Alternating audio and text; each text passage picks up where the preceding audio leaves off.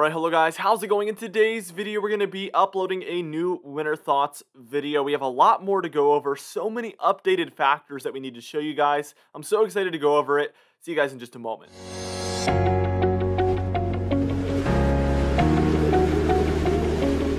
Now, before I get into the video, I would like to remind you to like the video and leave a comment down below because those two things have been helping me out so much lately. And also be sure to subscribe if you like weather-related content. For today's comment of the day, I want to know, how excited are you for this upcoming winter? Let me know in the comments down below, and I'll be picking one of those for tomorrow's video. Let's get straight into this video, and first things first, we're taking a look at our sea surface temperature anomalies. I always start out with this because I think this is the biggest causation in the weather around the globe. That's always been my opinion, that the water temperatures drive the weather around the entire world, and that's always been kind of how I felt. So let's go over it. It all starts with the water, and as you can see, we do have some cooler waters in our PDO region. Our PDO region is, by the way, offshore of Alaska, Canada, and the western United States there. So as you can see in the waters mostly near Alaska and Canada, you can see there is some warmer waters there. That's kind of pointing towards a positive PDO. But as we move more towards the United States and Canada, we do see there's a blue blob in between kind of like Mexico and Hawaii there. That is kind of pointing towards a negative PDO. But overall, this has moved more towards a positive PDO than a negative one so far in the last couple of weeks since I uploaded this has been about 2 weeks since my last Winter Thoughts video. So yeah, about 2 weeks. Our ENSO here, which is south of that region, that is where our El Nino or La Nina will set up. And really, this has moved more towards a La Nina. So we're going to talk more about that as well. And the Atlantic overall has just warmed in general. Let's take a look at, this is going to be an analog here, and this is going to be 2010 to 2011 winter.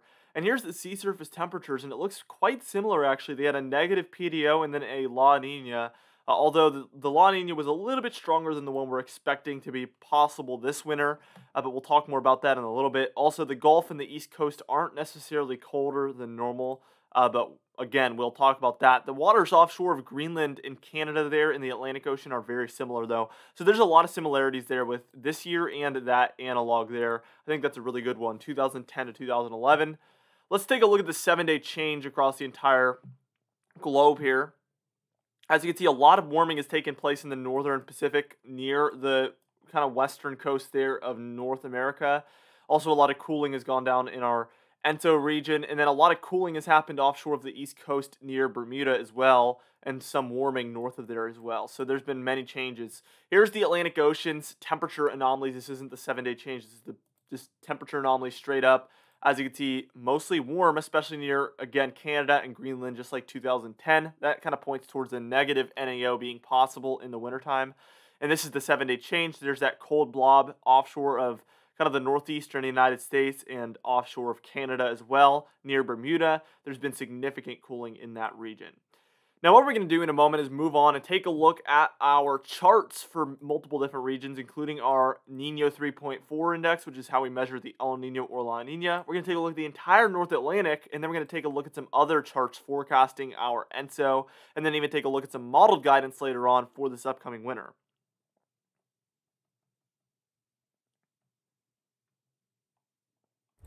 All right, now here we are taking a look here at our Nino 3.4 index, and this was last updated on July 12th. This is the one I used in my last Winter Thoughts video, and it kind of was like, wow, this might be heading towards an El Nino. Look at that. It's been just heading positive consistently. This is how a lot of stocks have looked, basically since the end of 2020 into 2021. This is pretty much how every stock has looked, but this is the update as of July 30th. Look at that. It is really just since July 12th pretty much crashed and burned. We've seen this one go all the way towards kind of approaching negative 0.2 degrees Celsius, which is almost a weak La Nina. It's like halfway to a weak La Nina. So this has basically just completely crashed since then. I'm using stock terminology here in a weather video, but these charts always remind me of that. They move in the same way too. It's very interesting actually. Now let's go ahead and take a look at the North Atlantic, and this was as of July 12th again, and as you can see, it was cooling. It had a warming period there, but it was generally cooling, and this is our most recent update, and wow, it has warmed up since then. Basically, literally on that date, it almost stopped cooling by that point that we ended on July 12th, and it just went straight in the positive direction ever since then. And now July 30th, you can see we basically peaked out. So very, very interesting there. Now here is our model prediction for the ENSO. This is from July 2021, so this is for this month, obviously. But as you can see at the bottom of the screen, we have dates like SON, for instance, that's September, October, November. We see DJF, that's the important one because that's December, January, February. Meteorological winter starts on December 1st and it ends on the very last day of February. So that is the period we are mostly looking for. And as you can see, most of these are below that black line, the very dark black line. That is the line that basically is the difference between an El Nino and a La Nina. But a lot of these are close to a neutral ENSO, which, as you can see, near that black line, there's a 0.5 and then a negative 0.5. Anywhere in between that is considered to be a neutral ENSO. And that is my favorite kind of winter, and historically, in my opinion, that has led towards the most snowy and cold winters in the eastern United States. So if we can get in kind of that sweet spot there, that would be a really good thing for cold and snow lovers. Even a weak La Nina is much better than I would say a stronger La Nina, so we are going to be looking to be in a pretty favorable ENSO for cold and snow lovers. Generally, weak La Ninas and neutral ENSOs are some of the best winters for the eastern United States for cold and snow lovers. They're some of the worst for cold and snow haters, obviously. Now, what we're going to do is we're going to move on and we're going to take a look at another map that shows us a little bit of an ENSO forecast, and then we're going to get into that modeled guidance for the winter, the updated model guidance for this upcoming winter in just a moment.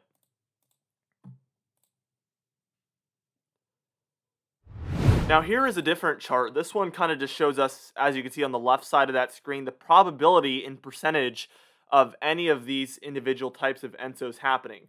The gray is a neutral ENSO, the blue is a La Nina, and the red is an El Nino. So for each of these periods, if you look at the bottom of the screen again, we have the DJF, the MDJ, the OND, that's October, November, December, November, December, January, and then December, January, February. So we're watching mostly that DJF again.